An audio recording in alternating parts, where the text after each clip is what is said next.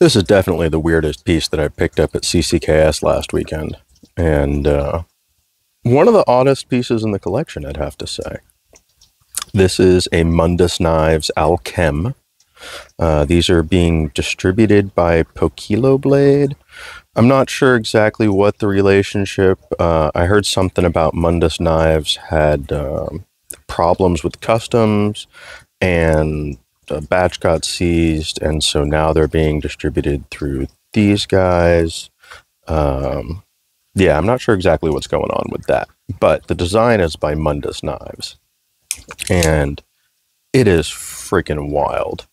I know there's been a bunch of videos out there. I know I've seen a bunch of videos, but they didn't really tell me exactly what was going on in this thing. I thought it was some sort of two-bladed monstrosity, and you just toggled between the two blades. And that is not what is going on at all.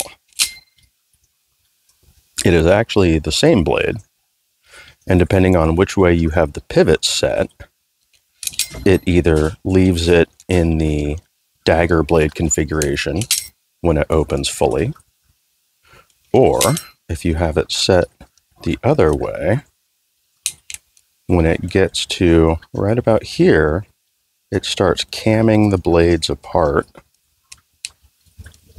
into that weird, awesome split blade, crazy sci-fi, futuristic, I don't even know. It's freaking cool though. All the styling on this thing is just so wild. And then you add the crazy mechanism that cams the blades apart. Even the lock with its segmented multi-piece construction that interacts with a notch on either side of the tang. You can see them right there too. It is so wild. And the way that it does that, get this thing most of the way open so you can get a close-up here. You can actually see in the center of the blade there is a double-sided rack, and then you have 10 pinion gears on each arm there that are being rotated as the rack is drawn back, and that brings the blades out and up into the split configuration. Depending on which way you have the pivot set, which, I don't know if I can show this one-handed on camera. Maybe. Set this down here. There we go. Focus. You can see there's two pieces on either side, right there and right there. Those are what interact with the rack and the blade, pull it back, and then cam the blades into the split configuration. It's so freaking wild.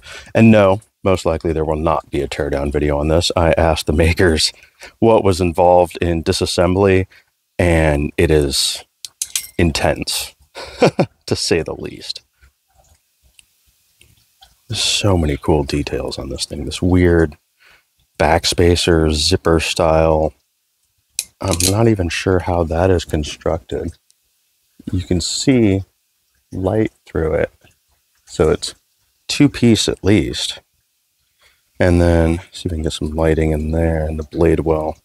There's actually a tuning fork built into each side of the handle for no other reason than to give it the most awesome ping as it's cycling. Yeah.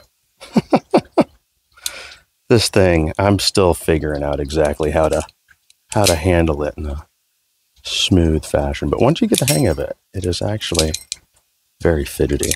You do obviously have to give it a little extra oomph when you're opening it in the split blade configuration so that it'll split the blades open, pull that rack back. There's a little bit of a spring bias into the normal dagger configuration, I believe. When you have it set for the dagger, it just drops all the way open.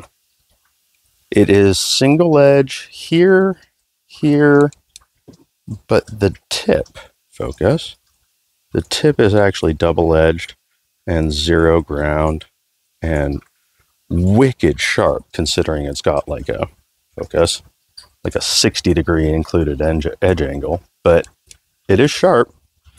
Not particularly slicey, but it is sharp. So yeah, I think everybody but me knew that I was going to wind up with one of these.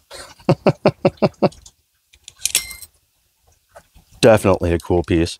The stone-washed or black-washed titanium versions were $13.50 at the show, which is not cheap, but also for what this thing is and how many crazy machine titanium parts are in this thing, it's really not bad for what you're getting. I didn't feel bad paying it at all.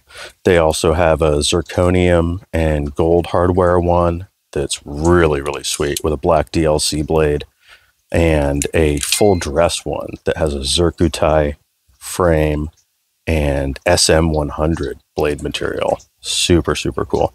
I did get videos of those. I may upload it. The audio is terrible, even using the microphone. It was so loud there at the table that you really can't make out what I'm trying to say about them. But you could still take a look at the really, really cool full dress piece. So yeah, there you go. It's been a little more long-winded than I intended, but there's just so much cool stuff to say about this. Oh, one other thing that Kevin, Knife Nerdery, and I noticed while we were looking at it. It looks like you could actually put a pin through there and have a secondary safety measure, similar to a Demco pin. Not sure why, but you have the option. So there you go.